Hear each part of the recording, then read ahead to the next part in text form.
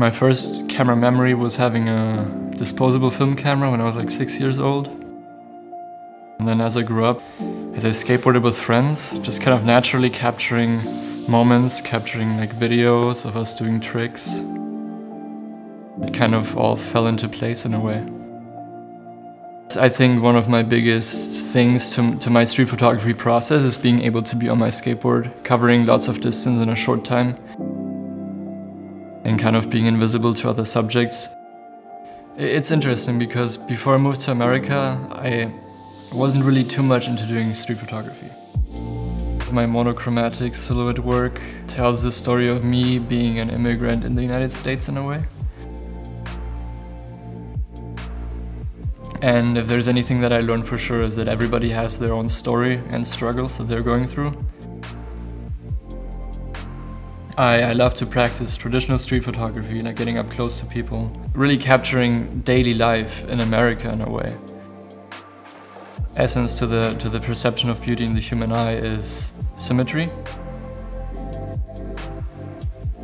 I find great pleasure in just capturing the human subject, which is not necessarily symmetrical and sometimes imperfect, in something man-made that is made to be perfect. I try to capture everybody in their most beautiful state or sense in a way. And to me, that's just a simple silhouette or them just simply engaging with their environment, whether it's just them walking through something or just being in front of a sunset, enjoying it themselves.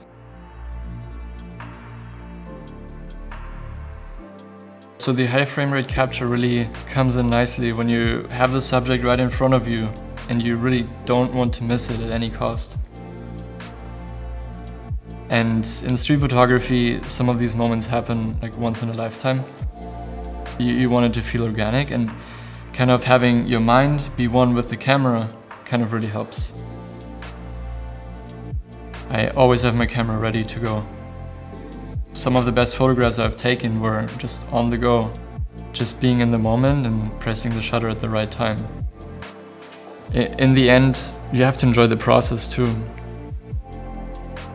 Don't really care too much about the outcome, because you never really know what you're able to capture in the street. And you could hit a pebble on your skateboard and fall, hurt yourself. I think that's the beauty of it in a way. It's all a process, and I keep telling that to myself. Sometimes I get a little bit frustrated when I don't get photos or can't land certain tricks, but it's all a process and you have to enjoy it.